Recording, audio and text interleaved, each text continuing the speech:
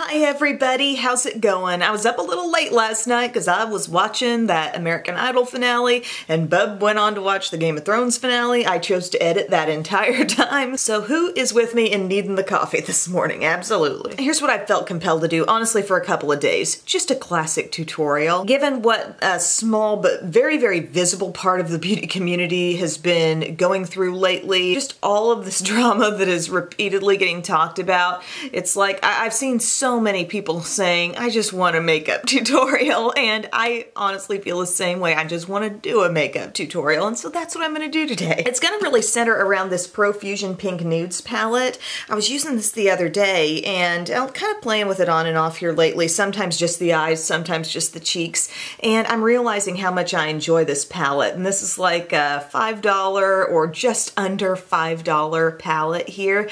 I found mine in a Walmart store, but as far as online, I see it on Target's website. Wherever you get it though, it's going to be around $5. I think it's an amazing deal. I love the cheeks, love the eyes, and I thought maybe it might be fun to try to do a little bit more low maintenance, quick, easy kind of makeup routine. As I sometimes say, I think what I'm doing could become one of those hip pocket looks. You know, you want your glam look, you want your quicker look, but you don't really want to cut any corners still. That's kind of the direction I'm going today. So I've already got my moisturizer, eye cream, SPF on. I used the Supergoop poreless one today. And now I'm going to grab out my Bare Minerals Complexion Rescue Stick. This is in Cashew 3.5. I love the way this feels going on. I haven't used this in a couple weeks, so I'm like, yeah, I remember. Oh, it's so smooth, so creamy, and a great just like everyday foundation. Really like my Sephora Pro Mini Flawless Airbrush with like stick and cream products because it's small enough. It really provides great pressure to get everything all blended out.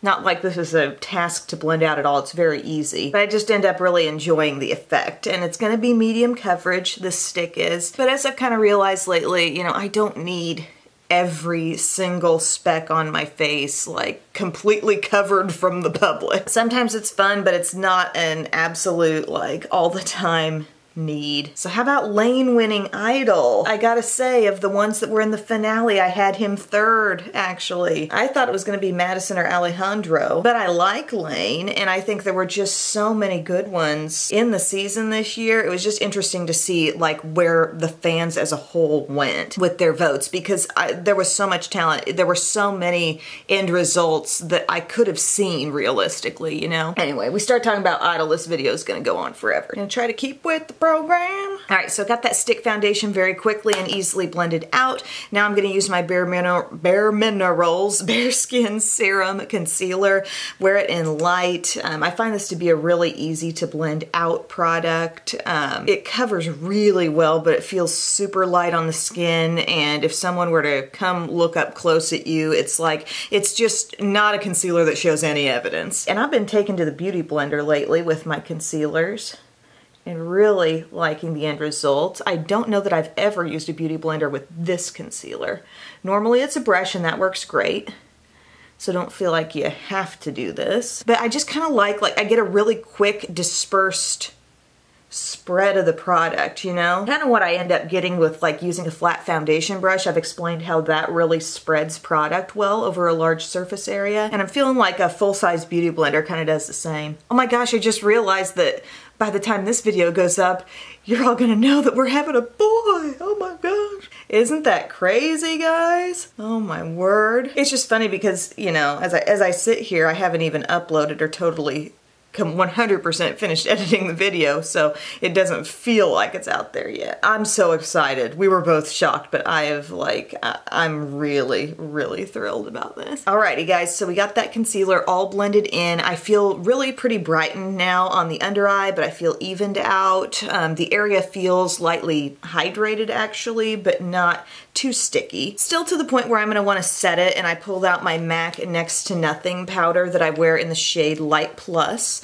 So this is a really, really smooth, nice, lightweight powder. Sometimes powders that feel this soft and smooth tend to deposit more on the skin and perform more like a powder foundation. So I like how soft this is, like really pleasant texture. Doesn't look at all dry or chalky on the skin, but it stays light. It's a lightweight powder that stays in its lane, okay? So if that's all you're looking for, this is a nice option. And I always give credit where credit is due with this one. Dustin Hunter made me buy it. So as you can see, it was mainly about the T-zone and the under eye to apply this. I'm feeling a little dewy all over the rest of the face, so I may just let myself have a little setting powder here. So I got like an afternoon doctor's appointment today, and I want everything to last. And it doesn't take me any time. I already got the compact open, you know. Excellent! Now I want to do some bronzer, and I'm gonna pull out this, my Beauty Bakery Coffee and Cocoa palette, and I'm going to use the Deja Brew shade right here, which is like a satin finish bronzer. Love this. This is an awesome bronzer. I've got a lot of bronzers I'm liking lately. Do we need a top bronzers video? 'Tis the season, right? Okay. Might do that. Might add that to my list of video ideas. As you edit this one, future Emily, put that in your notes. Isn't this a nice little natural tone here? Loving. When I mentioned this in the haul, I was really eager to get to show it to you at some point soon. So do a little bit around the cheekbones. Love a nice satin finish bronzer. I'm getting a very realistic feel from this color tone of bronzer. And I'm going to stop there for that palette because I really want to show you the blush and the highlights out of Pink Nudes. So I love that this is a little combo palette here. I think they also have one, is it called Gold Nudes? Nude Nudes? Bronze Nudes? There's one other version of this where some of the shades don't look quite as rosy eyeshadow-wise. But we're going to take Blossom here, which is our matte blush. A matte pink, you know, it doesn't look too crazy, but it's really, really fresh on the cheeks. We're going to take that to the apple here, kind of outer apple, blend upward and outward. Love a good blush, especially when you're tired. Nothing like it. And I'm going to be using all three of these face colors today because I realized how I best like to use them finally. Something about that shade of pink, it does kind of give me like an in from the outside, slightly sun-kissed type of look, don't you think? I really like it. Then we've got Fantasia over here, and this has shimmer, and this could pass as a blush on its own. I feel like it is pinky enough, but here's the way I like using it. I get my brush in, which it picks up a lot of that shade in particular. So tap off the excess, and then I use it kind of like a blush topper. I go exactly over where I just put blush, and look at the glow now. Compare this cheek to this cheek, you know?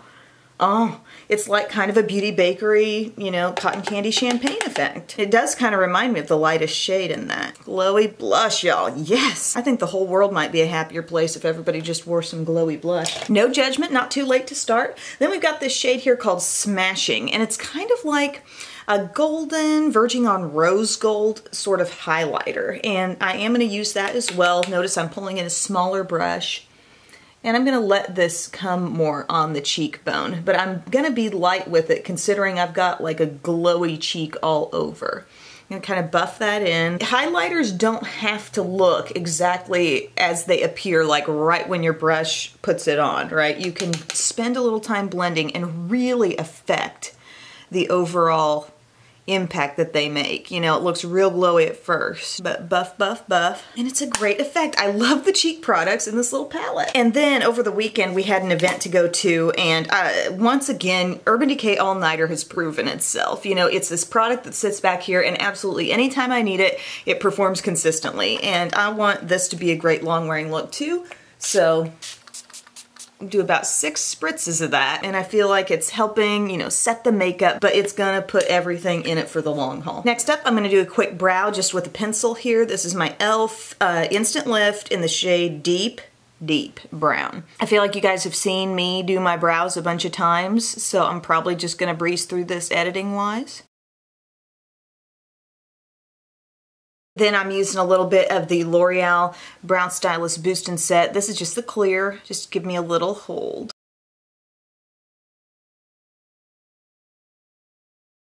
Man, guys, I look so dewy. I'm almost wondering, is it too dewy after that highlight? I'm putting on just a little MAC next to nothing here, just because it's highly reflective looking. Still gonna glow, but this might take a little edge off. We'll see. Now we're gonna do the eyes, and we're gonna start with Milani eyeshadow primer and get just a little bit. I'm never using much when I use this. It's just about that much.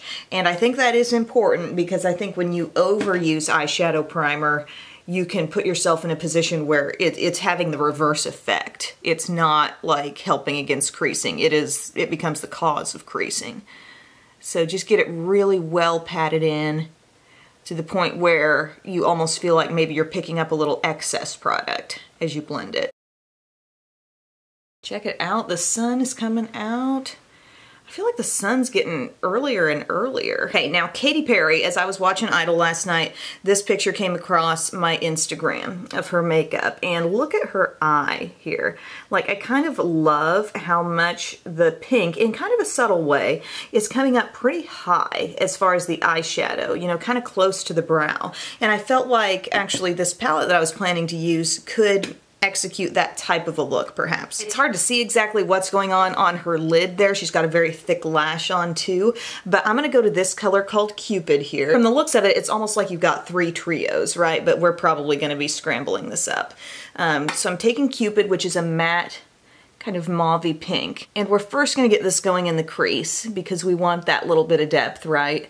Also, I should point out there's nothing in this palette that goes super duper dark. So natural everyday looks, kind of like what we're doing today, it will be really well suited for. I have had some really good luck with different Profusion palettes. I like the way the shadows apply and blend, and the value is just, you know, insane. You're going into Walmart, okay, I need diapers, I need dish soap, I need coffee creamer, and how about a $5 palette? Sure, seems fine. Okay, so I'm taking that in the crease, and now on each eye I'm gonna let it kind of come up higher. And this shade doesn't look like super pinky, but it's got enough. We're gonna try to get that, you know, Katy Perry vibe. My look isn't gonna be that glam because I'm not really feeling like false lashes today. I kind of made a little resolution to myself to not overuse false lashes. Like, if I wore them yesterday, which I did, I'm not gonna, like, probably wear them 2 days in a row. I think it's important to give your eyes a break, and I don't think, you know, having all the glue in with the lash line, I don't think it's really the best thing you can do for the health of your lashes and your skin there in general. So I'm trying to keep that a bit more minimal. Okay, so see how far up I'm taking it? I'm almost taking it to my brow, but just keeping it sheer in that zone. Just everything is super blended here. I feel like we need even more. Just big, diffused, easy color. Now guys, I think I'm going to take this shade called Serenity right here. This is a shimmer, just kind of like a champagne little hinted gold shimmer. And I'm not trying to just pinpoint one little zone of highlight. I'm kind of overlapping this entire area. It's not like pink highlight. It's kind of just, you know, they're merging. Kind of pretty, right? We good with that? Then I'm going to take some of this shade called Heart. It's right above Cupid that we really went big with, and Heart has some shimmer, and it's really like kind of a soft rosy shade. And I'm going to apply this over the inner half of my lid. Oh, that's a pretty shade. And then a little bit of bow right here, or bow, right around the inner corner.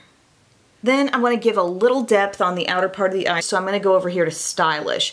This shade has some shimmer. It's like a shimmery kind of plummy brown. This palette did get a mention in that video about makeup pet peeves because it's so multitasking, but it has no mirror. I still wish it had a mirror. But some of you guys enlighten me in the comments section, and you're like, well, sometimes I don't like the palettes I travel with to have a mirror because you've got a breakage risk there. And I'm like, oh. Guess it depends on where you think you're going to have to put it in your travels, or like how you're going to have to store it, you know, if you're on the plane and you can't keep it with you or something. I see that. Okay, so I've gotten a little bit of that shade laid down here on the outer part of the lid, but as you can see, it's not that it's not pigmented, it's just not very dark, and that's okay. I want to keep this kind of light and everyday still. But I may even take a smaller brush, like, you know, my little Morphe guy right here. It fits so well in the outer corner, and just let that color kind of settle into the crease a bit more. It's the kind of eye look that really looks very, very, I think, seamless all over. You don't really have like shade here, shade there, everything's in its lane. I feel like given the closeness of all the tones, you know, we've got rosy in the crease, the rose is radiating out, we've got rosy on the lid, but it's a different finish. It's just all kind of meshing together, and I kind of like that. Then I'm gonna use a pencil brush, and we're gonna go back to Stylish and let this be our soft lower lash line definition. The definition that doesn't look like anything was really done on purpose. You know what I'm saying? This is a great way anytime you're doing like a really light eye, maybe just some mascara with this, and you know, you just don't feel like pulling out eyeliner, but you still want your eye to look kind of completed. Just a pencil brush and, you know, a shade that's sort of medium, not too dark. And gosh, the moment I'm putting that down there, I'm looking at my eyes and I'm thinking I can really see the green. It's bringing out a lot of that tone in my eyes, which is always fun to play with. Now gang, if there was ever a morning I needed it, some Wet n Wild Ultimate Brow Highlight. You know the drill. Lower inner rim. Yeah, got a little bit of that like actually on my eyelashes. Oops. There's my sign. It's time to sharpen that dang thing finally. Here's what it's going to be today. I'm using my Pat McGrath Fetish Eyes mascara and a little bit of Thrive liquid lash extensions on my lower lashes. Have you guys watched my haul? Well, if you haven't, get on over there. Check it out. I gave my little, you know, 2 cents on this Pat McGrath mascara, and I think it builds really fast. You'll see that as I put it on. The downside to me would be I think the brush is a bit bunglesome, and I wish they tapered it toward the tip. It's not fantastic at holding a curl. It's not the worst, but it's not the best either. I need to really see what I'm doing here. But it's like Superhero from IT Cosmetics in how fast it takes your lashes up a notch, or up several notches. Kind of clumping some lashes together. I think the brush came out with just a ton of product this time.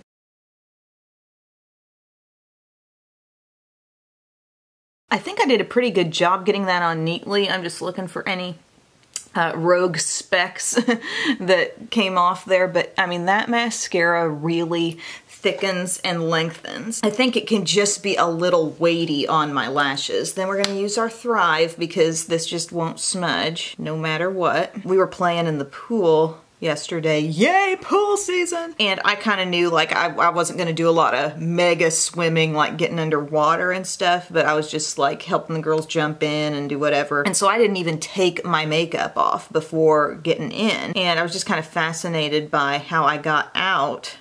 And I know this Thrive was on my lower lashes, and they're just, you know, it's a tubing mascara. It's not gonna smear. And I think that's really cool because I was definitely getting splashed. Oh, it's such a nice night outside. And then we had for dinner, Bub grilled a pork loin. I made a pasta salad, had some potato salad too. So yummy. And let me tell you, to my Queer Eye fans, those of you who did see that episode about the 2 barbecue ladies in Kansas City, we bought their sauce online, and that sauce is so good, like so good. We had it last night on the pork loin. It was just bomb. Raise your hand if you feel like it's a lip balm day today. I want a tinted lip balm, but I want some color with it. And so I think the perfect one to use is gonna be my Buxom in Flushed. When I hold these up and you see them in the black tubes, this is the mini size, although it looks every bit as much as a full-size lipstick. Don't you love that? That was the Christmas kit. I raved and raved and raved on that, and if you didn't pick it up for 25 bucks, not my fault. The full size is even bigger though, and they are back in stock. There was a period of time where like Fiery and Flushed, the 2 that I love the most, were out, but I had checked around the sale time and they're back. So this is cooling. This, I mean, the sensation putting it on is so refreshing. And look at the nice amount of color you get. And I did that video kind of a while back comparing some luxury lip balms, you know, and ultimately, wasn't the end result kind of like the Buxom might not be, you know, a YSL or a Givenchy or a Pat McGrath or whatever, but it still really holds its own and is a fantastic product and probably the best value. So moisturizing, so buttery feeling. The mintiness of it, I mean, it's something you feel in the cooling sensation more than the actual smell of mint. I mean, you're gonna smell a little mint, but to me, that's not the real overwhelming effect. It's the cooling sensation on the lips. It's so good. I mean, this is one of the best lip products Buxom makes. And look at that. Don't you kind of feel like it elevated the look a bit? Just a little deeper lip, considering that the eye was so, I don't know, kind of natural. I sort of did the Katy Perry vibe, but I mean, I got so much space between my eye and my eyebrow. That's a lot of space to fill with pink. I got the rosiness up there and I got it kind of, you know, blended up to that point. I think this might actually end up being a quicker tutorial as far as my tutorials go, or my get ready with me. You know, basis of the look, a quick, easy foundation stick, pop on some concealer, set it with your powder. If you're a bronzer person, we did a little bit of that. Then it's so easy when a palette multitasks for you and it's like, I've got the coordinating blush, highlight, all the eyeshadows for a natural look. And I still think, as I look at this palette, if you kind of ignore Cupid and Heart, which were obviously fixtures of the look I did today, but if you really don't look at those so much, you've got other options that aren't so pinky. You know, everything outside of that is kind of a non-pink. I don't feel like I really shorted myself in the glam department, but if there is a step I would eliminate, you know, it's the eyeliner. There are so many times where I don't feel like it's absolutely necessary. And then color. Don't be afraid of some color on the lips, just because a lot of your look could be defined as pink nude. A berry lip looks great with this, I think. So thank you guys for watching. I hope you were in the mood like I was for just let's do a tutorial. Thank you everyone. Have a great day and I will see you soon. Bye.